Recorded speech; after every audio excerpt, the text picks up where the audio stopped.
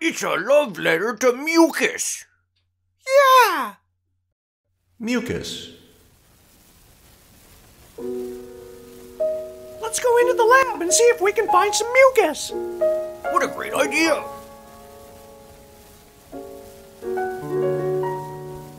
The scientists keep these mucus membranes wet. They sure do.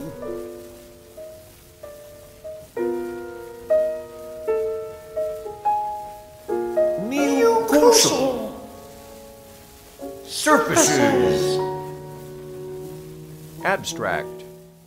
Mucus is a slimy hydrogel that lines the mucosal surfaces in our body, including the intestines, stomach, eyes, lungs, and urogenital tract.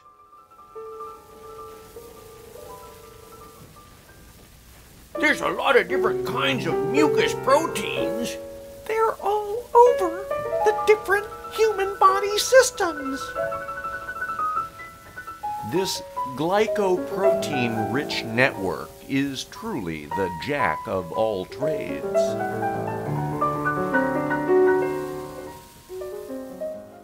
As a barrier, it lubricates surfaces, protects our cells from physical stress, and selectively allows the passage of nutrients while clearing out pathogens and debris.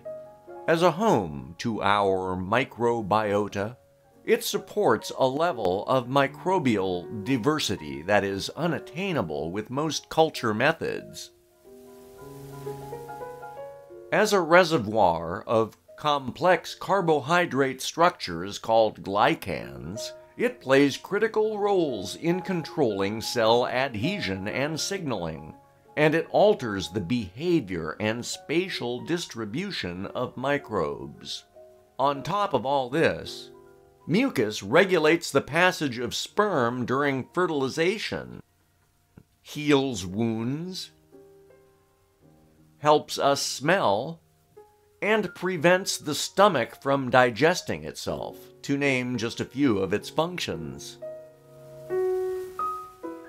Given these impressive features, it is no wonder that mucus crosses boundaries of species and kingdoms.